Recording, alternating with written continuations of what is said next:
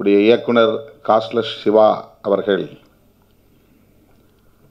இந்த திரைப்படத்திற்கு ஏன் இந்த பெயரை வைத்திருக்கிறோம் என்பதை விளக்கியிருக்கிறார். செந்தூரன் அவர்கள் நீண்ட காலத்து நண்பர். அவர் எந்த நிகழ்வுக்கு என்னை அழைத்தாலும் நான் மறுதளிப்பதில்லை. அவர் வந்ததும் நான் சரி என்று சொல்லிவிட்டேன். பிறகு அந்த அறிக்கையை, துண்டறிக்கையை பார்க்கிற போது சற்று தயக்கமாக இருந்தது. படத்தின் பெயர் இல்லையே என்று சந்தேகத்தோடு கேட்டேன். இதுதான் படத்தின் பெயரே என்று சொன்னார். அவேர்னஸ் என்பதன் சுருக்கெழுத்தாக ஏ என்று வைத்திருக்கிறோம் என்று விளக்கம் தரப்பட்டது. எதுவாக இருந்தாலும் நான் வந்து பங்கேற்கிறேன் என்று உறுதியளித்தேன். இயக்குனர் லக்ஷ்மி ராமகிருஷ்ணன் அவர்கள் வருகிறார் என்பதை பற்றி எதுவும் தெரியாது. அழைப்பிதழ் சமூக ஊடகங்களில் வந்தபோது, வாட்ஸ்அப்பில் வந்தபோது நான் பார்த்து மகிழ்ச்சி அடைந்தேன். இந்த திரைப்படத்தின் முன்னோட்ட காட்சி நாம் அனைவரும் பார்த்தோம். புரட்சியாளர் அம்பேத்கர் அவர்களை ஒரு பாத்திரமாக ஏற்று நம்முடைய ராஜகணபதி அவர்கள் பேசிய அந்த காட்சி பல செய்திகளை நமக்கு தருகிறது. இது வழக்கமான ஒன்றுதான். எத்தனையோ திரைப்படங்களில் அம்பேத்கர் படங்களை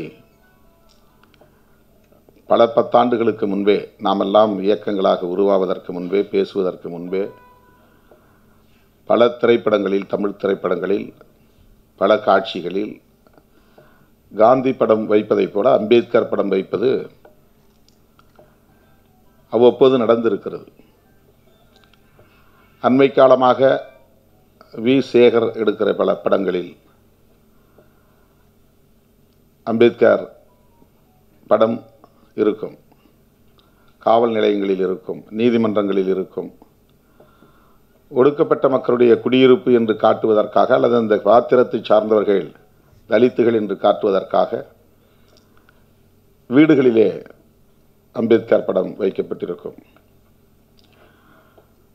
ஆனால் பொதுவாக அம்பேத்கர் படம் வைக்கப்படுகிறது என்று சொன்னால் அவர் ஒரு குறிப்பிட்ட சமூகத்திற்கான தலைவர் என்பதை போன்ற ஒரு தோற்றத்தை கொடுக்கிற வகையில் அது காட்டப்படும். அம்பேத்கர் அப்படிப்பட்டவரா என்றால் அதுதான் இல்லை. அவர் இந்த தேசத்தையே ஒரு புதிய கட்டமைப்போடு சமத்துவம், ஜனநாயகம் என்கிற அடிப்படையில் உருவாக்கிட வேண்டும் என்று கனவு கண்டவர். ஒட்டுமொத்த தேசத்தையும் மீட்டுருவாக்கம் செய்ய வேண்டும். அதற்கான கருத்தியலை அவர் உயர்த்தி பிடித்தவர். இயக்குனர் லக்ஷ்மி ராமகிருஷ்ணன் அவர்கள் பேசுகிற போது மிக தெளிவாக ஒன்றை சொன்னார். நபர்களை பற்றியோ, சாதியை பற்றியோ, கட்சியை பற்றியோ, அல்லது அமைப்புகளை பற்றியோ குறிப்பாக யாரையும் நாம் விமர்சிக்காமல் கருத்தியலை, ஐடியாலஜி, கருத்தியலை விவாதிப்பது, உரையாடலுக்கு உட்படுத்துவது என்று வருகிற போது பகை இருக்காது, முரண்கள் எழாது, மோதல்கள் எழாது என்று சொன்னார். அது உண்மை. அதுதான் உண்மை. மிகச் சரியான கருத்து. ஆனால் மனிதகுலம் நீண்ட காலமாகவே கருத்தியல் அடிப்படையில் தான் மோதிக்கொண்டிருக்கின்றன. கருத்தியல் யுத்தம்தான் நடந்து கொண்டிருக்கிறது. வரலாறு தெரிந்த காலத்திலிருந்து நமக்கு ஒரு 2000 ஆண்டு கால வரலாறு, அதற்கு முன்பெல்லாம் எழுத்து கிடையாது, வரலாற்று பதிவு கிடையாது. வரலாற்று காலத்திற்கு முந்தைய காலங்கள் 5000 ஆண்டுகள் என்றால் 5000 ஆண்டுகளுக்கு முன்னால் மனிதகுலம் இருந்தது, வரலாறு இல்லை, பதிவு இல்லை. 10,000 ஆண்டுகளுக்கு முன்னால் மனிதகுலம் இருந்தது, ஆனால் பதிவு இல்லை. எப்படி வாழ்ந்தோம், நம்முடைய கலாச்சாரம் என்ன, என்ன கொள்கை அல்லது தத்துவம் நம் மனிதகுலத்தை வழிநடத்தியது, ஆட்சி நிர்வாகம் எப்படி இருந்தது, இதுவெல்லாம் நமக்கு தெரியாது.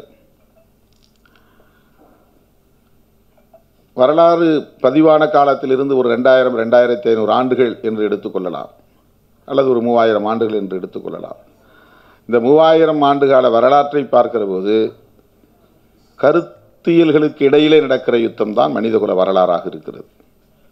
அதைத்தான் இடதுசாரி அரசியல், வலதுசாரி அரசியல் என்று வகைப்படுத்தி பார்க்கிறோம்.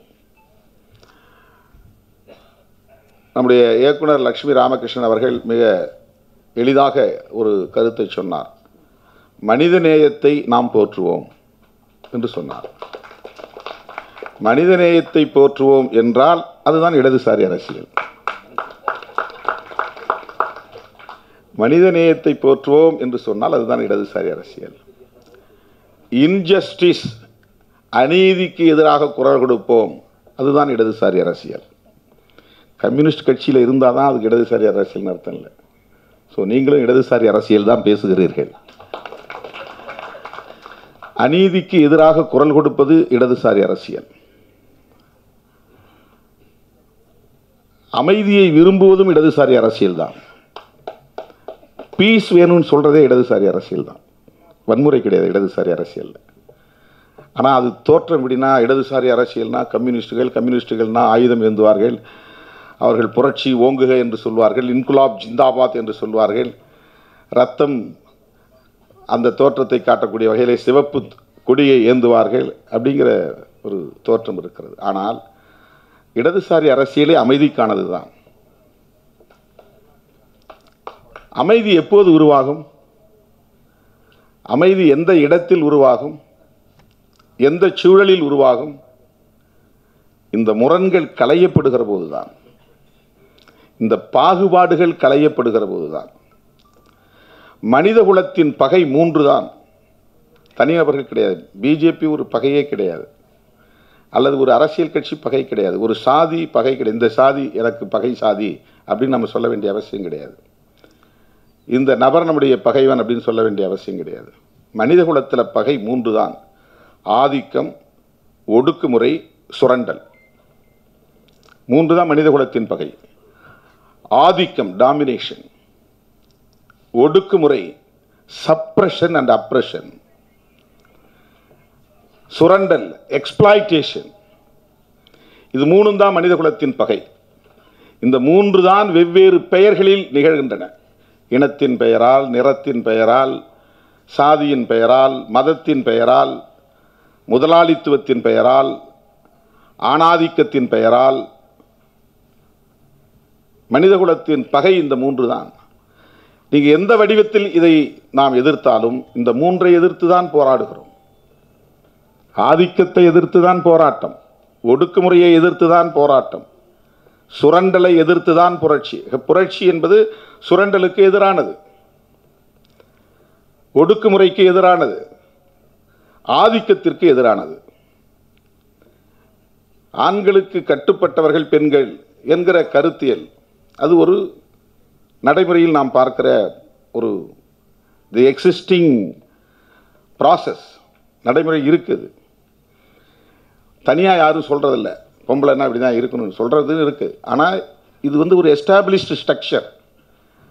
ஆண்கள் மேலானவர்கள், பெண்கள் ஆண்களுக்கு கட்டுப்பட்டவர்கள், வாய் மூடிக்கிட்டு இருக்கணும், கருத்து சொல்லக்கூடாது, ஆம்பளை மாதிரி நடக்கக்கூடாது, நினைச்ச இடத்துக்கு போகக்கூடாது, ஆண்கள் இருக்கிற இடத்துல பொம்பளைகளுக்கு என்ன வேலை. இது இங்கே நிறுவப்பட்ட ஒரு கருத்தியலாக இருக்கிறது. இதற்கு ஒரு பின்னணி இருக்கிறது, அதுதான் கோட்பாட்டு பின்னணி. இதுவெல்லாம் இன்றைக்கு நாம் பார்க்கக்கூடிய சமூகம் பல கருத்தியலின் மோதலில் இருந்து வலுவுள்ளவை வென்று அதனால் நிறுவப்பட்ட சமூகம். வலுவுள்ளவை, சர்வைவல் ஆஃப் த ஃபிட்டஸ்ட், அதான் இயங்கியல் விதி. சர்வைவல் ஆஃப் தி ஃபிட்டஸ்ட், தகுதியுள்ளவர்கள் தக்கன தப்பி பிழைத்தல்.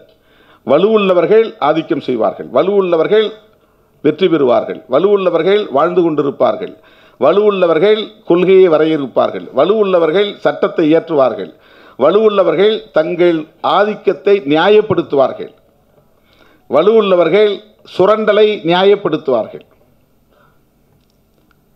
இது உலகம் முழுவதும் இருக்கிற பொது நீதி, வல்லவன் வகுத்தது நீதி என்று சொல்லக்கூடிய ஒரு நீதியாக. இது தவறு என்று எப்போது சொல்ல முடியும் என்றால் மனிதநேயத்தை உணர்கிற போதுதான் சொல்ல முடியும். மாந்த நேயம் என்பதுதான் அதற்கு அடிப்படையானது. இப்போ மனிதநேயம் வளருவதற்கு, மனிதநேயம் ஒரு கொள்கையாக பரிணமிப்பதற்கு மனிதகுலமே கண்டறிந்த இன்னொரு கண்டுபிடிப்பு தான் ஜனநாயகம் என்பது, டெமோக்ரசி. ஜனநாயகம்னா ஓட்டு போடுறது, பெரும்பான்மையானவர்கள் வெற்றி பெற்றவர்கள் ஆட்சி அமைப்பது, அது மட்டுமல்ல ஜனநாயகம். ஜனநாயகம் என்பது justice, liberty, equality and fraternity. அரசமைப்பு சட்டத்தில் புரட்சியாளர் அம்பேத்கர் அவர்கள் வரையறுத்திருக்கக்கூடிய பிரியாம்பிள் என்கிற முகப்புரையிலே we the people of India having solemnly resolved to constitute என்று தொடங்குகிற வரியில் ஒரு அரசை நாங்கள் நிறுவப் போகிறோம், இந்திய மக்களாகிய நாங்கள். அந்த அரசு எத்தகைய அரசாக இருக்கும் என்றால் sovereign, socialist, secular, democratic republic. டெல்லியிலே மையம் கொள்ளுகிற அரசு, புதுதில்லியிலே இருக்கிற அரசு எப்படிப்பட்ட அரசாக இருக்கும்? ரிபப்ளிக், குடியரசாக இருக்கும். அந்த குடியரசு எப்படிப்பட்டதாக இருக்கும்? டெமோக்ராட்டிக் ரிபப்ளிக், ஜனநாயக குடியரசாக இருக்கும். அதற்கு இன்னும் அடைமொழி சேர்க்கிறார், மதசார்பற்ற ஜனநாயக குடியரசு. மேலும் அடைமொழி, சமதர்மம் உள்ள ஜனநாயக, மதசார்பற்ற ஜனநாயக குடியரசு, இறையாண்மையுள்ள சமதர்மம் உள்ள மதசார்பற்ற ஜனநாயக குடியரசு. நம்முடைய அரசாங்கத்துக்கு இவ்வளோ பெரிய எக்ஸ்பிளனேஷன் இருக்கு. What is our government, what is our state அப்படின்னா, அவர் state is sovereign, socialist, secular, democratic republic. இப்போ ஒவ்வொரு சொல்லுக்கும் பின்னால் 1000 பக்கங்கள் எழுத முடியும். வாட் இஸ் ரிபப்ளிக், பல வால்யூம் எழுதணும். குடியரசுனா என்ன, அது டெமோக்ராட்டிக் குடியரசுனா என்ன, செக்யூலர் டெமோக்ராட்டிக் குடியரசுனா என்ன, socialist, secular, democratic republic, sovereign, socialist, secular, democratic republic. இந்திய அரசாங்கம், டெல்லியில் இருக்கிற அரசாங்கம் இவ்வளவு நீளமான பெயரை கொண்டது. இந்த அரசை எதற்கு உருவாக்குகிறோம் என்றால், ஒவ்வொரு குடிமகனுக்கும், இந்தியாவில் இருக்கிற ஒவ்வொரு குடிமகனுக்கும் நீதியை நிலைநாட்டுவதற்கு, லிபர்ட்டி சுதந்திரத்தை வழங்குவதற்கு, ஈக்குவாலிட்டி சமத்துவத்தை நிலைநாட்டுவதற்கு, ஃப்ரெட்டர்னிட்டி சகோதரத்துவத்தை நிலைநாட்டுவதற்கு. அண்ணன் தம்பிங்கிற உறவு எங்கிருந்து வரும்? என்னை பார்த்ததும் உங்களை நான் அண்ணான்னு கூப்பிட தோணுதுன்னாங்க, மகிழ்ச்சி. இதுதான், இது இதற்காகத்தான் அம்பேத்கர் பாடுபட்டார், இதற்காகத்தான் பெரியார் பாடுபட்டார். லக்ஷ்மி ராமகிருஷ்ணனும் திருமாவளவனும் சகோதரத்துவத்தை பேண வேண்டும் என்பதற்கான போராட்டம் தான் இந்த தலைவர்களின் போராட்டம். ஆனால் இந்த சமூகம் எப்படி இருக்குன்னா, ஒவ்வொரு சாதிக்கு இடையிலும் கண்ணுக்கு தெரியாத தடுப்பு சுவரை வைத்திருக்கிறது. இங்கே ஃப்ரெட்டர்னிட்டி இல்லை. ஒரு சாதிக்காரன் ஒரு சாதிக்காரன் அண்ணன் தம்பின்னு உறவாட முடியாது. மேடைகளில் நம்ம பேசுகிறோம், நாகரிகம் கருதி மனப்பூர்வமாகவும் பேசுகிறோம். இதுவெல்லாம் நம்ம ஜனநாயக உளவியலை வளர்த்து கொண்டதன் விளைவாக வந்திருக்கிற பரிணாம மாற்றம். இது ஒரு எவால்யூஷன், இது ஒரு எவால்யூஷன். யார் என்ன சொன்னாலும் அதை பற்றி நான் கவலைப்படலை, நான் திருமாவளவனை அண்ணான்னு கூப்பிடுவேன் அப்படிங்கிற துணிச்சல் அவங்களுக்கு எங்கிருந்து வந்ததுன்னா, ஜனநாயகத்தின் மீது அவருக்கு நம்பிக்கை இருப்பதனாலும், மனிதநேயத்தின் மீது உடன்பாடு இருப்பதனாலும், அதை அவர் உள்வாங்கி வைத்திருப்பதனால் அந்த துணிச்சல் வருகிறது, அந்த சகோதரத்துவம் வருகிறது. இந்த சமூகத்தில் சகோதரத்துவம் இல்லை. பிறப்பால் உயர்ந்தவன் தாழ்ந்தவன் என்பது இங்கே நிறுவப்பட்டிருக்கிறது. இதை தகர்த்தெறிவதற்காக தோன்றிய மாமனிதர்களின் வரிசையில் புரட்சியாளர் அம்பேத்கர் வருகிறார். அவர் எழுத வாய்ப்பு கிடைத்ததால், இந்த சட்டத்தை எழுத வாய்ப்பு கிடைத்ததால், இதற்குள்ள இந்த அரசை நாங்கள் உருவாக்கப் போகிறோம். இந்த அரசுக்குள்ள எதை எதை நிலைநாட்ட போகிறோம்? இந்த 4 pillars of the democracy, justice, liberty, equality and fraternity. இந்த 4 தான் ரொம்ப முக்கியமானது அரசமைப்பு சட்டத்தில். சமூகத்தில் நாங்கள் அப்படி ஒரு சமூகத்தை உருவாக்க போகிறோம். இந்த சட்டம் வருவதற்கு முன்பு இந்த சமூகத்தில் நீதி இல்லை. சாதி அடிப்படையில் தான் நீதி, மத அடிப்படையில் தான் நீதி, பாலினத்தின் அடிப்படையில் தான் நீதி, ஆணுக்கு ஒரு நீதி, பெண்ணுக்கு ஒரு நீதி.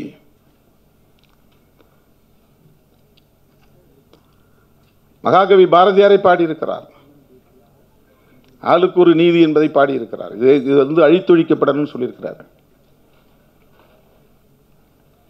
பார்ப்பனர்களுக்கு ஒரு நீதி, சத்திரியர்களுக்கு ஒரு நீதி, வைசியர்களுக்கு ஒரு நீதி, சூத்திரர்களுக்கு ஒரு நீதி. இதுவெல்லாம் லா எனாக்டட் லா இருக்குது. அதுதான் மனுஸ்மிருதி. அது இன்னைக்கு நடைமுறை இருக்கான்னு கேட்குறாங்க. ஆனால் சமூகம் அப்படி தான் இருக்குது. சமூகம் அப்படி தான் இருக்குது. ஒரு குற்றத்தை செய்தால் எல்லோருக்கும் ஒரே மாதிரியான விசாரணை, ஒரே மாதிரியான தண்டனை. அது இன்றைக்கு இருக்கிற சட்டம். மனு சட்டத்தில் ஒரு குற்றத்தை இழைத்தால் ஒவ்வொரு வருணத்துக்கும் வெவ்வேறு அணுகுமுறை, வெவ்வேறு விசாரணை முறை, வெவ்வேறு தண்டனை முறை. மனித குலத்தில் இதெல்லாம் நீண்ட காலமாக தண்டனை முறை ஒவ்வொரு நாட்டிலையும் வெவ்வேறு மாதிரி இருந்துச்சு. மரண தண்டனை நிறைவேற்றக்கூடிய முறை கூட நம்ம மண்ணிலே கழுவிலேற்று முறை இருந்தது. மரண தண்டனையை நிறைவேற்றக்கூடிய முறை இப்போ தூக்கில் போடுறாங்க. கில்லட்டின் முறை இருந்துச்சு. விஷம் கொடுத்து சாக்ரட்டிஸ்க்கு பாய்சன் கொடுத்து அவரை குடிக்க வச்சு அவர் சாகிற வரையிலும் இருந்து செத்தது பிறகு உறுதிப்படுத்திட்டு போவாங்க. பாய்சன் கொடுத்து இருந்து மிருகங்களுக்கு உணவாக போட்டு கொலை செய்யக்கூடிய தண்டனை முறை இருந்துச்சு. Did for dot, Hammurabi code, code of Hammurabi, Hammurabi சட்டம்னு ஒரு சட்டம் இருந்துச்சு. அந்த காலத்தில் டிட் ஃபார் டாட். ஒருத்தனை பல்ல உடைச்சிட்டுனா அதே மாதிரி அவனுக்கு பல்ல உடைக்கணும். ஒருத்தனுக்கு கண்ணை தோண்டிட்டா அவனை அதே மாதிரி இடது கண்ணை தோண்டணும். ஒருத்தனுக்கு கை விரல் போயிடுச்சுன்னா அதே மாதிரி அவன் வலது கையில் ஆட்காட்டி விரல் வெட்டணும். இந்த தண்டனை முறை இருந்துச்சு. காட்டு மிராண்டித்தனமான தண்டனை முறைகள்லாம் இருந்தது. அதெல்லாம் ஆட்சி நிர்வாகத்துக்குள்ளே இருந்தது. இவற்றை எல்லாம் புரட்டி போட்டு 20ஆம் நூற்றாண்டிலே உருவான ஒரு புதிய கண்டுபிடிப்பு தான், உயரிய கோட்பாடு தான் டெமோக்ரஸி என்பது, ஜனநாயகம் என்பது. அந்த ஜனநாயகம்தான் அரசமைப்பு சட்டத்தின் உயிர் பொருள். அந்த ஜனநாயகத்தை விவரிப்பது தான் justice, liberty, equality and fraternity. சகோதரத்துவம் என்பது அண்ணன் தம்பி உறவு மட்டுமல்ல, சமூக நல்லிணக்கம் என்றுதான் பொருள். சோசியல் ஹார்மோனி, அதுதான் அந்த ஃப்ரெட்டர்னிட்டிக்கான சரியான மொழிபெயர்ப்பு. எல்லாரும் அண்ணன் தம்பின்னு பழக்க முடியாது, மாமமச்சியான் கூட இருக்கலாம். But social harmony.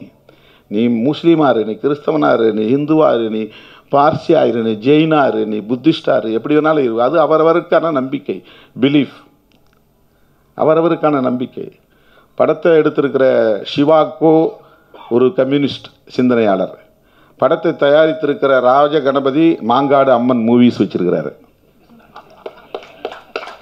அவருக்கு கடவுள் நம்பிக்கை, அது அவருடைய நம்பிக்கை, அது அவருடைய நம்பிக்கை. ஆனால் இருவரும் சகோதரர்களாக இருக்கிறார்கள்.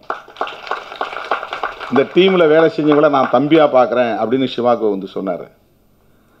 நான் என்னுடைய உதவி இயக்குனராக பார்க்கல, அந்த ஹைரார்க்கியை நான் பார்க்கல. நான் டைரக்டர், அவங்க அசிஸ்டன்ட் டைரக்டர், அவங்க அசோசியேட் டைரக்டர் அப்படின்னு ஒரு ஹைரார்க்கியை நான் பார்க்கல. நாங்கள் எல்லாம் பிரதர்ஸ், பிரதர்ஹுட். பிரதர்ஹுட் சிஸ்டர்ஹுட்டுங்கிறதுக்கு நான் பொது சொல் தான் இப்போ ஃப்ரெட்டர்னிட்டிங்கிறது. ஃப்ரெட்டர்னிட்டிங்கிறது இப்போ உலகம் முழுவதும் மனிதர்களுக்கு இடையிலே இது வளர வேண்டும் என்பதற்கு அம்பேத்கர் கண்டுபிடிச்சதில்லை.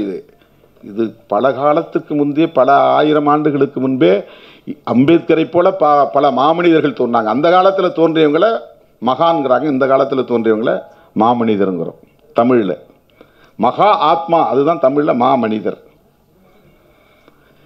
கௌதம புத்தர் ஒரு மகாத்மா. அவர் சொன்ன சொல் தான், அவருடைய முழக்கங்கள் தான் இந்த லிபர்ட்டி, ஈக்குவாலிட்டி அண்ட் ஃப்ரெட்டர்னிட்டிங்கிறது. இது அம்பேத்கருடைய கண்டுபிடிப்பு இல்லை, இது அம்பேத்கரே சொல்கிறாரு. அரசமைப்பு சட்டத்தில் லிபர்ட்டி, ஈக்குவாலிட்டி அண்ட் ஃப்ரெட்டர்னிட்டி என்கிற வார்த்தையை பிரெஞ்சு புரட்சி முழக்கங்களிலிருந்து காப்பி அடித்திருக்கிறார் அம்பேத்கர் என்று அவருக்கு பிடிக்காதவர்கள் அப்போதே அவரை விமர்சனம் செய்தபோது அம்பேத்கர் பொறுமையாக பதில் சொன்னார், நிதானமாக சொன்னார். என்னுடைய நண்பர்கள் என்னை விமர்சிக்கிறார்கள், நான் பிரெஞ்சு புரட்சி வரலாற்றிலிருந்து இந்த சொற்களை எல்லாம் களவாடி பயன்படுத்தியிருக்கிறேன் என்று சொன்னார்கள். அவர்களுக்கு நான் தெரிவித்துக் கொள்ள விரும்புகிறேன், நீங்கள் படித்திருக்க வாய்ப்பில்லை, நான் படித்தேன். நான் பகவான் புத்தரின் போதனைகளில் இருந்து இதை கையாண்டிருக்கிறேன் என்று சொன்னார். இப்போ புத்தர் எங்கே தோன்றுகிறார் என்றால், புத்தர் என்கிற ஆளுமை எங்கே தோன்றுகிறது என்றால், கருத்தியல் எதிர்ப்பு என்கிற புள்ளியில் தான் புத்தர் என்கிற ஆளுமையை தோன்றுகிறார். என்ன கருத்தியல்? சனாதன கருத்தியலுக்கு எதிராக. சனாதனம் என்கிற சொல்லுக்கு பொருள் பார்ப்பனியம் இல்லை. சனாதனம் என்கிற சொல்லுக்கு பெயர் நிலையானது என்று பொருள். அது இயங்கியலுக்கு முரணானது. நிலையானது என்று எதுவுமே கிடையாது, எல்லாம் மாறிக்கொண்டே இருக்கும். அதுதான் டயலக்டிக்ஸ். அதை தான் கௌதம புத்தர் சொன்னார். 200 வருஷத்துக்கு முன்னால் காரல் மார்க்ஸ் சொன்னார். 2500 ஆண்டுகளுக்கு முன்னால் கௌதம புத்தர் சொன்னதைத்தான் 200 ஆண்டுகளுக்கு முன்னால் காரல் மார்க்ஸ் சொல்லுகிறார். ரெண்டும் ஒன்று தான். இவர் சொல்கிறதும் ஒன்று தான், அவர் சொல்கிறதும் ஒன்று தான். கௌதம புத்தர் ஒரு மதத்தை உருவாக்கிய ஆன்மீக குரு அல்ல. சனாதனம் சகோதரத்துவத்தை மறுக்கிறது, இவர் சகோதரத்துவத்தை போதிக்கிறார். சனாதனம் சமத்துவத்தை மறுக்கிறது, ஆண் மேலானவன் பெண் கீழானவள் என்கிற ஜெண்டர் டிஸ்கிரிமினேஷன். பார்ப்பனர்கள் உயர்ந்தவர்கள், சூத்திரர்கள் தாழ்ந்தவர்கள் என்று வர்ணாசிரம டிஸ்கிரிமினேஷன். மேல் சாதி கீழ் சாதி என்கிற காஸ்ட் டிஸ்கிரிமினேஷன். இந்த டிஸ்கிரிமினேஷன் என்பதுதான், பாகுபாடு என்பதுதான் களையப்பட வேண்டும். அதற்காக சிந்தித்தவர். டிஸ்கிரிமினேஷனில் தான் துன்பங்கள் வருது. டிஸ்கிரிமினேஷன் எங்கிருந்து வருது? ஆதிக்கத்திலிருந்து வருது. எல்லா மனிதர்களும் பராக்கிரமசாலிகளாக இருக்க முடியாது. பிறப்பில் சிலர் பலவீனமாக இருப்பாங்க, சிலர் பலமாக இருப்பாங்க. பலமாக இருக்கிறவன் பலவீனமானவனை அரவணைக்கணுங்கிறது தான் மனிதநேயம். பலமாக இருக்கிறவன் பலவீனமானவனை சுரண்டணுங்கிறது ஆதிக்கம். ஏய்க்கணும் என்பது ஆதிக்கம். ஏமாற்றவும் அப்படிங்கிறது ஆதிக்கம். பல வடிவத்திற்கு. அப்போ 2500 ஆண்டுகளுக்கு முன்னாலேயே இந்த ஆதிக்கம், ஒடுக்குமுறை, சுரண்டலுக்கு எதிராக மனிதநேயத்தை போதித்தவர் பகவான் புத்தர். சனாதனத்தை எதிர்க்கிறார். சனாதனம் என்கிற சொல்லுக்கு பெயர் சனாதன் என்று அவங்க ஆங்கிலத்தில் சொல்றாங்க, அல்லது சான்ஸ்கிரிட்ல சொல்றாங்க. அதுக்கு பெயர் நேரடியாக ஆங்கிலத்தில் மொழி பெயர்க்கும் போது தி எட்டர்னல் அப்படின்னு சொல்றாங்க. தி எட்டர்னல் அப்படின்னு சொன்னால் தொடக்கமும் இல்லை முடிவும் இல்லை என்று பொருள், ஆக்கமும் இல்லை அழிவும் இல்லை என்று பொருள். இதை யார் உருவாக்குனா? இப்போ நமக்கு பிறந்த நாள் இருக்கு, இறக்குற நாள் வரப்போகுது தெரியும். நான் பிறந்ததுக்கு அப்பா அம்மா காரணம் நமக்கு தெரியும். ஆனால் ஒரு கருத்தியலுக்கு அவங்க சொல்றாங்க அதுக்கு தொடக்கமும் இல்லை முடிவும் இல்லை. இன்ஃபினிட்டி, தி எட்டர்னல். எங்க தொடங்கிச்சு எங்க முடிஞ்சது தெரியாது. அப்படிப்பட்ட ஒரு தர்மம் தான் சனாதன தர்மம். அந்த சனாதன தர்மத்தின் அடிப்படையில் அவங்க சொல்றது என்னன்னா, பிறப்பின் அடிப்படையில் உயர்வு தாழ்வு உண்டு, இது கடவுளாக பார்த்து தீர்மானித்தது. பிறப்பால் பார்ப்பனர்களே உயர்ந்தவர்கள், பார்ப்பனர்களுக்கு கீழான இருக்கக்கூடிய அனைவருமே கீழ்சாதி தான். சத்திரியர்களும் கீழானவர்கள் தான், வைசியர்களும் கீழானவர்கள் தான், சூத்திரர்களும் கீழானவர்கள் தான். இந்த 4 வருணம் என்கிற இந்த வர்ணாசிரம தர்மம் மாறாதது, தி எட்டர்னல். நீ என்ன பண்ணாலும் இது மாறாது. பிறப்பால் உயர்வு தாழ்வு உண்டு. இதை எதிர்த்து அவ்வப்போது பல கோட்பாடுகள் இந்தியாவில் வட இந்திய மாநிலங்களில் உலகாயுதம்னு ஒரு கோட்பாடு வந்துச்சு, அதுவும் ஒரு மதமாக இருந்தது. சார்வாகம்னு ஒரு கோட்பாடு உருவானது, அதுவும் மதமாக இருந்தது. சாங்கியம்னு ஒரு கோட்பாடு உருவானது, அதுவும் மதமாக வளர்ந்தது. ஆசீவகம் என்ற ஒரு கோட்பாடு உருவானது, அதுவும் மதமாக வளர்ந்தது. இன்னைக்கு ஊருக்கு ஊருக்கு போகிற ஐயனார் சிலையெல்லாம் பார்க்குறீங்களா? அதெல்லாம் ஐயனார் சிலைங்கிறது இந்து மத கடவுளுடைய சிலை கிடையாது. ஆசீவகம்னு ஒரு மதம் இருந்தது தமிழ்நாட்டுக்குள்ள, அந்த மதம் அழிஞ்சு போச்சு. சார்வாகம்ங்கிறது ஒரு கோட்பாடு மட்டும் இல்லை, அது ஒரு மதமாக இருந்தது, அது ஒரு இன்ஸ்டிடியூஷன். மதங்கிறது ஒரு இன்ஸ்டிடியூஷன். விசிகே ஒரு கட்சிங்கிற மாதிரி ரிலீஜன்கிறது ஒரு அமைப்பு. ரிலீஜன் காட் கிரியேட்டட் இல்லை, கடவுள் உருவாக்கலை. இந்துயிசம்ங்கிறது கடவுள் உருவாக்குனதில்லை, அது நாமளே உருவாக்கிக்கிட்டது. கிறிஸ்டியானிட்டிங்கிறது கடவுள் உருவாக்குனதில்லை, நாமே உருவாக்கிக்கிட்டது. இஸ்லாம் என்பதும் நாமே உருவாக்கி நம்முடைய மனித குலத்தை வழிநடத்துவதற்காக ஒரு கோட்பாடு நபிகள் நாயகத்தால் வழங்கப்பட்டிருக்கிறது. ஸ்பிரிச்சுவாலிட்டி என்பது வேறு, ரிலீஜன் என்பது வேறு. ஆன்மீகம் என்பது வேறு, மதவாதம் என்பது வேறு. இந்துத்துவா என்பது மதவாதம், இந்துயிசம் என்பது ஸ்பிரிச்சுவல் ஐடியாலஜி. இந்துயிசம் என்பது ஸ்பிரிச்சுவல் ஐடியாலஜி. இது சிவனை பற்றிய கருத்து, மகாவிஷ்ணுவை பற்றிய கருத்து, கடவுளை பற்றிய நம்பிக்கை. இது ஸ்பிரிச்சுவாலிட்டி. அது உங்களுக்கு இருக்கிற நம்பிக்கை. அவர் அல்லாவை நம்புறாரு, இவர் இயேசு பெருமானை நம்புறாரு, நான் சிவனை நம்புவேங்கிறது அந்த நம்பிக்கைங்கிறது ஸ்பிரிச்சுவாலிட்டி. ஆனால் பிஜேபி ஆர்எஸ்எஸ் சொல்லக்கூடிய அரசியல்ங்கிறது இந்துத்துவ அரசியல். அவங்க இந்துக்கள் எல்லாம் ஒற்றுமையாக இருக்கணும், நாம் பெரும்பான்மை மதம், நாம் இந்த நாட்டுக்கு இந்து ராஷ்டிரன்னு பேர் சூட்டணும், முஸ்லீம்கெல்லாம் மதம் மாற்றுறான், கிறிஸ்தவெல்லாம் மதம் மாற்றுறான், அவனெல்லாம் அடித்து விரட்டணும் அப்படின்னு ஒரு கருத்துருவாக்கத்தை செய்கிறாங்க. அதுதான் இந்துத்துவா. இப்படி நாம் சொல்லிக்கொண்டே போகலாம். உலகத்தில் இந்த கோட்பாடுகள் எல்லாம் சாங்கியம், சார்வாகம், உலகாயுதம், ஆசீவகம், இந்த அத்தனையுமே பௌத்தம், சமணம், இவை எல்லாமே நாத்திக கருத்தியல். இன்னைக்கு மதமாகி போச்சு. நாத்திக கருத்தியல். நாத்திக கருத்தியல்னாக்க அதான் மார்க்சிசம், அதுதான் கம்யூனிசம், அதுதான் கம்யூனிசம். கடவுள் நம்பிக்கை தேவையில்லை. மனித குலத்தை பார், மனித குலத்தினுடைய நலங்களை பார், அவ்வளவுதான். மனித குலத்தை பார், மனித குலத்தின் நலங்களை பார்.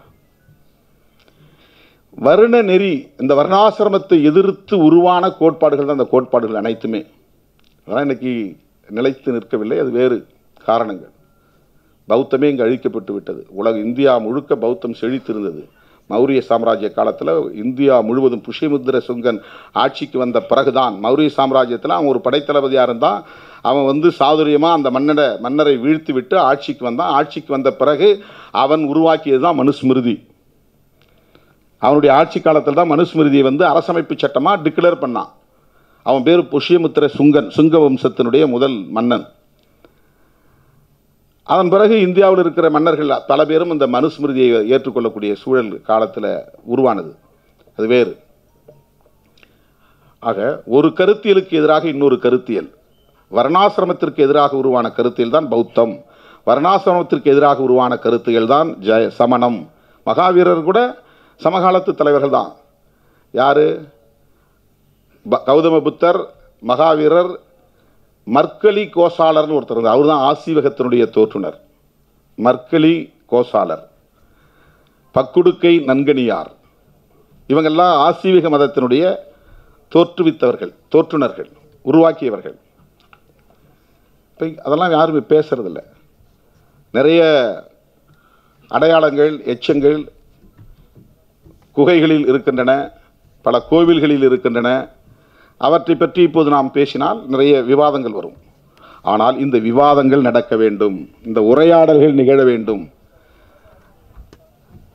அந்த வரிசையில்தான் இந்த நூற்றாண்டுக்குள் நமக்கு கிடைத்த தலைவர்கள் ஜோதிபா ஃபூலே, புரட்சியாளர் அம்பேத்கர், தந்தை பெரியார், சுவாமி வைகுண்டர், நாராயணகுரு, கர்நாடகாவிலே பசவண்ணாலாம் ஒரு பிராமண குலத்தில் பிறந்தவர். அவர் வர்ண தர்மத்தை எதிர்க்கிறார், சமத்துவத்தை போதிக்கிறார். தயானந்த சரஸ்வதி சுவாமி ஆரிய சமாஜத்தை தோற்றுவித்தார். அவர் இந்த தீண்டாமையெல்லாம் கூடாதுங்கிறார், பாலிய விவகாரம்லாம் கூடாதுங்கிறார். ராஜாராம் மோகன் ராய் ஒரு பிராமணர் தான். ராஜாராம் மோகன் ராய் பாலிய விவாகம் கூடாது, சதி வழக்கம் கூடாதுன்னு தடுக்கிறார். அந்த கருத்துக்களுடைய வரிசையில் தான் நம்முடைய காஸ்ட்லெஸ் சிவாகோ ஒரு உரையாடலை தொடங்கி இருக்கிறார். அப்படிதான் அந்த படத்தை பார்க்கிறேன். இந்த படம் என்பது அந்த உரையாடலை தொடங்கி வைக்கிற ஒரு முயற்சி. அதில் இப்போ ராஜகணபதி அம்பேத்கரை தோன்றி ஒரு கருத்து சொன்னார். அதில் சில முரண்கள் இருக்குது. எப்படின்னா, அம்பேத்கருங்கிற பேர் அம்பேத்கருக்கு பாடம் சொல்லி கொடுத்த ஒரு ஆசிரியர் பெயர் அப்படிங்கிறது தான் நீண்ட காலமாக சொல்லப்பட்டு வருது. ஆனால் அதையும் மறுத்து புத்தகங்கள் இப்போ வெளியே வந்திருக்கு. அவருடைய பிறந்த ஊர் பேர் அம்பாவடேக்கர் என்று தான் அவர் அழைக்கப்பட்டார். பின்னாளில் அம்பேத்கர் என்று அழைக்கப்பட்டார். அம்பேத்கர் என்கிற பெயரில் எந்த ஆசிரியரும் அம்பேத்கருக்கு பாடம் சொல்லித்தரவில்லை.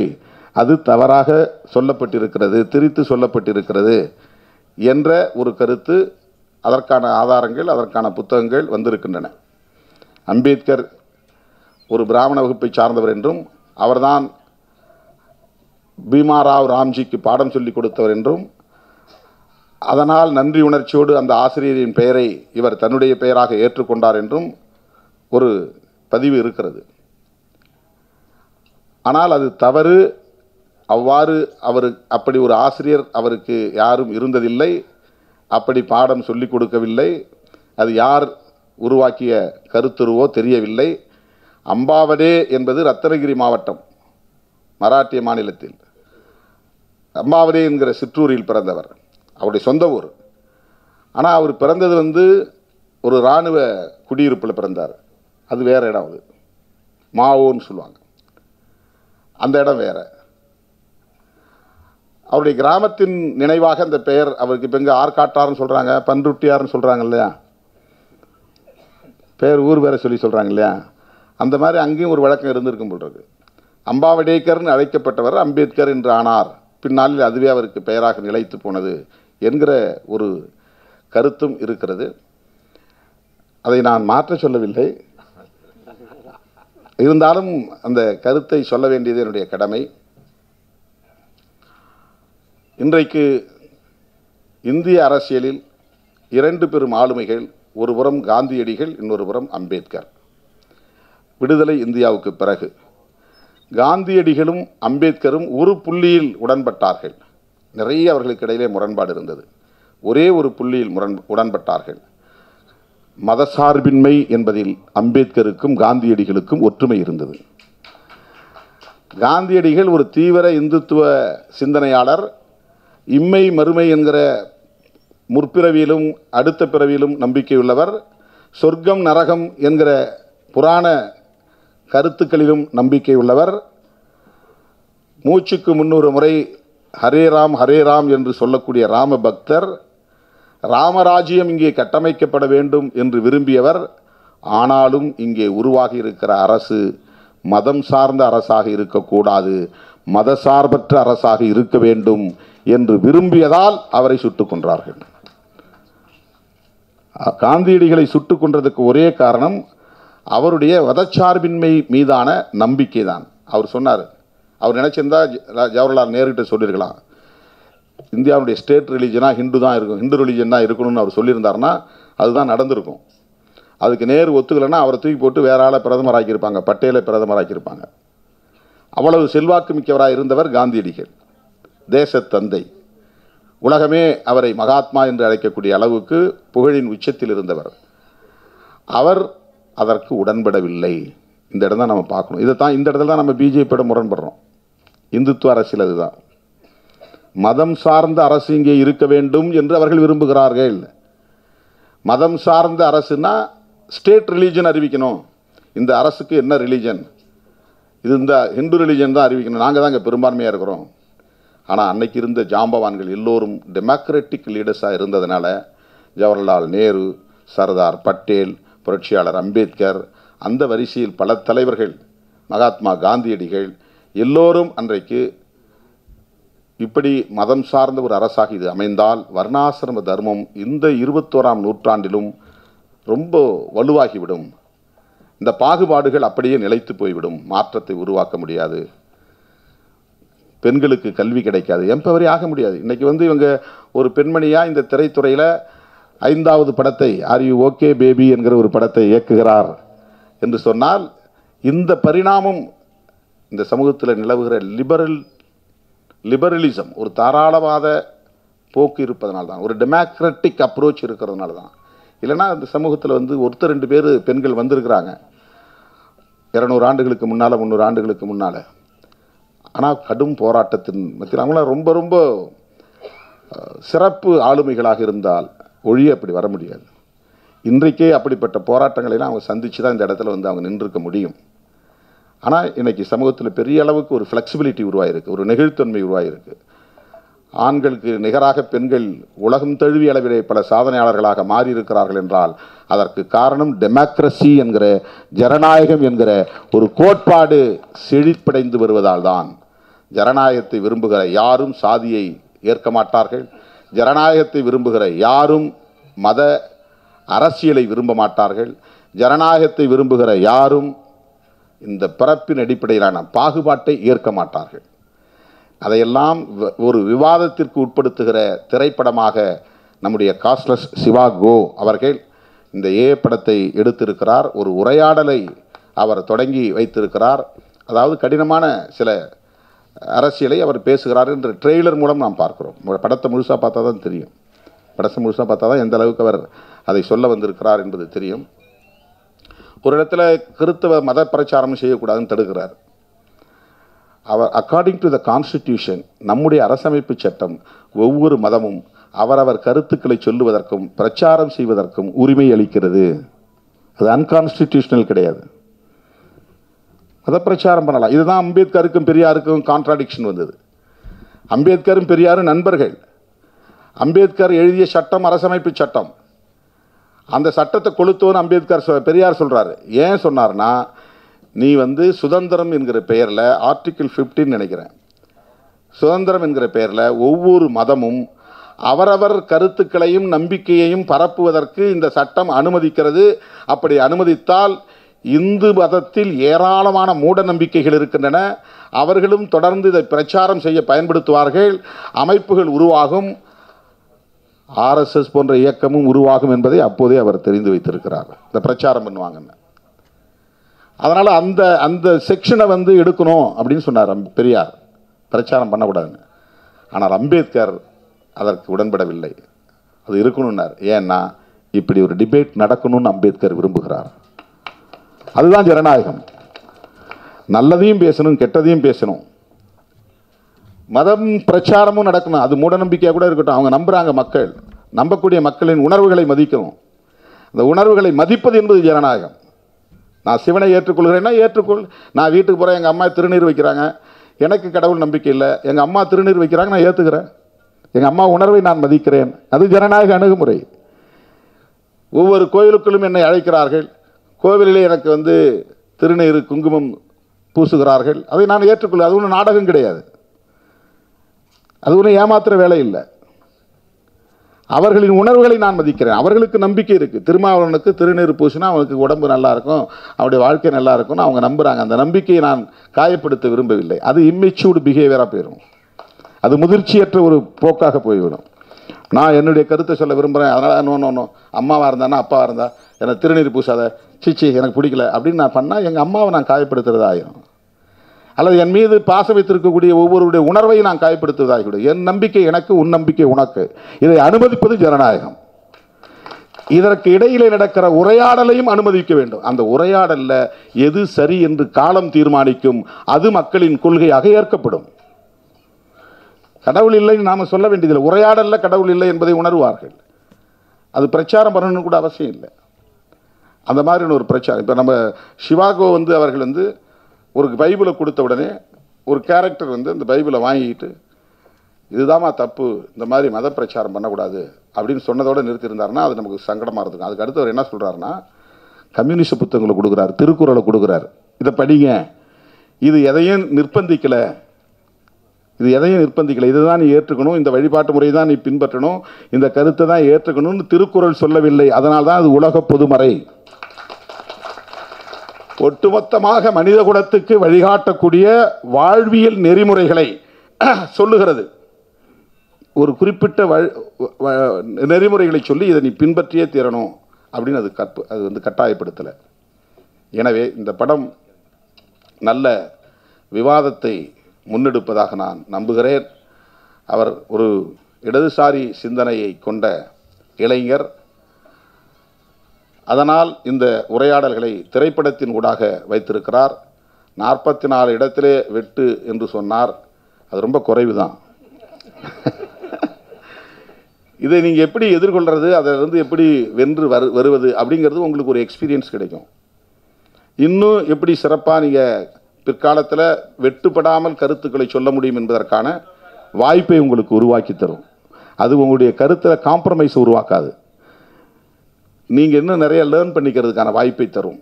அப்போ எப்படியெல்லாம் அவங்க கேட்குறாங்க, அப்போ அப்படி கேட்டாங்கன்னா அதுக்கு நம்ம என்ன வந்து காட்சி அமைக்கணும், எப்படி வசனத்தை அமைக்கணும், எப்படி அது வந்து வெட்டுப்படாமல் கொண்டு வருவதற்கான வழிமுறை என்ன அப்படின்னு சிந்திப்பதற்கான ஒரு வாய்ப்பை அது தரும். எனவே நீங்கள் 44 இடத்திலும் வெட்டு சென்சார் போர்டில் செய்ய இருக்கிறார்கள் என்பதை பற்றி கவலைப்படாமல் அதையும் எதிர்கொண்டு அதில் வென்று இந்த படத்தை விரைவில் திரையிடுங்கள். இதுபோன்ற விவாதங்கள் தொடர்ந்து திரைப்படங்களின் ஊடாக மட்டுமல்ல, எங்கெல்லாம் வாய்ப்பு இருக்கிறதோ அங்கெல்லாம் நாம் விவாதிக்க வேண்டும். நாமளே ஒரு ப்ரீ கன்சீவ்டு ஐடியாவுக்கு வந்துடக்கூடாது. லக்ஷ்மி ராமகிருஷ்ணன்னா அவங்க என்ன சமூக பின்னணி, அவங்க என்ன ப்ராட்டப்பு, அவங்க இப்படி தான் இருப்பாங்க அப்படின்னு வந்துடக்கூடாது. பேசினா தானே தெரியும். அவங்க அந்த நிகழ்ச்சி வந்து பேசின பிறகு தானே தெரியுது, இந்த மேடையில் பேசின பிறகு தானே தெரியுது அவங்க வந்து எப்படிப்பட்ட பார்வை உள்ளவராக இருக்கிறாங்க அப்படின்னு. அடிப்படையில் மனிதநேயம் இருந்தாலே போதும். உலகின் தலை சிறந்த கொள்கை மனிதநேயம்தான். உலகின் தலை சிறந்த கோட்பாடு மனிதநேயம்தான். அப்போ பேரியர் இல்லாமல் போயிடும். ஹியூமானிட்டேரியனாக இருந்தோம்னா நமக்கு எந்த பேரியரும் இல்லை. நிறம்னா, நாடுன்னா, தமிழன், தெலுங்கு, மலையாளி இதெல்லாம் வந்து அதெல்லாம் கடந்து மொழி உரிமை, இன உரிமை அதெல்லாம் கோரணும். அந்த தனித்துவத்தை காப்பாற்றி கொள்ளணும். அதெல்லாம் வந்து உரிமைகளை விட்டு கொடுக்கக்கூடாது. அதுக்காக அதையே ஒரு தூய்மைவாதமாக நம்ம உயர்த்தி பிடிக்கும்போது அது வெறுப்பு அரசியலாக மாறும். இன தூய்மைவாதம் பேசினா இன வெறுப்பாக மாறும். மத தூய்மைவாதம் பேசினா மத வெறுப்பாக மாறும். சாதி தூய்மைவாதம் பேசினா சாதி வெறுப்பாக மாறும். அந்த மாதிரியான தூய்மைவாதம் வெறுப்புக்கு கொண்டு போய் விடும். இதுதான் இயல்பு. இதை நம்ம புரிஞ்சுக்கணும். எந்த இனத்தையும் ஏன் நம்ம வெறுக்கணும்? தமிழன் இந்த நாட்டை ஆள வேண்டும் என்பதை விட ஒரு ஜனநாயக சக்தி இந்த நாட்டை ஆள வேண்டும் அப்படின்னு நம்ம சொல்லணும். இந்து இந்த நாட்டை ஆள வேண்டும் என்பதை விட ஒரு ஜனநாயக சக்தி இந்தியாவை ஆள வேண்டும். ஒரு டெமோக்ராட்டிக்காக இருக்கணும், அவ்வளோதான். இந்தியாவுக்குள்ள ஒரு டெமோக்ராட்டிக்காக இருக்கணும். இந்து என்பதற்காக ஒரு மதவெறியன் இந்த நாட்டை ஆள அனுமதிக்க முடியாது. தமிழன் என்பதற்காக ஒரு சாதி வெறியன் இந்த நாட்டை ஆளுவதற்கு அனுமதிக்க முடியாது. ஒரு டெமோக்ராட்டிக் ஜனநாயக சக்திகளைத்தான் நாம் ஆட்சி நிர்வாகத்தில் அமர்த்தணும்னு நினைக்கணுமே தவிர எங்காலு அப்படின்னு ஒருத்தர் நம்ம உயர்த்தி பிடிக்க முடியாது. அது ரொம்ப டெம்பரரியான ஒரு எமோஷன். அது இவன் எங்காலு அப்படிங்கிறது அது காஸ்ட் பேஸ்டாக இருந்தாலும், லிங்குஸ்டிக் பேஸ்டாக இருந்தாலும், ரிலீஜியஸ் பேஸ்டாக இருந்தாலும் அது ஒரு டெம்பரரி எமோஷன். அது ஒரு டெமோக்ராட்டிக்கான ஒரு ஆள் இருந்தாங்கனாக்க அது எந்த பாதிப்பையும் யாருக்கும் ஏற்படுத்தாது. ஆகவே அது திரைக்களமாக இருந்தாலும் அரசியல் களமாக இருந்தாலும் ஜனநாயக சக்திகளை தேடுவோம் என்பதை சொல்லி தம்பி சிவா கோ அவர்களின் முயற்சி வெற்றி பெற, இந்த படம் வெற்றியை குவிக்க என்னுடைய நெஞ்சார்ந்த வாழ்த்துக்களை தெரிவித்து, அனைத்து தொழில்நுட்ப கலைஞர்களுக்கும் என்னுடைய பாராட்டுகளை தெரிவித்து நிறைவு செய்கிறேன். நன்றி, வணக்கம்.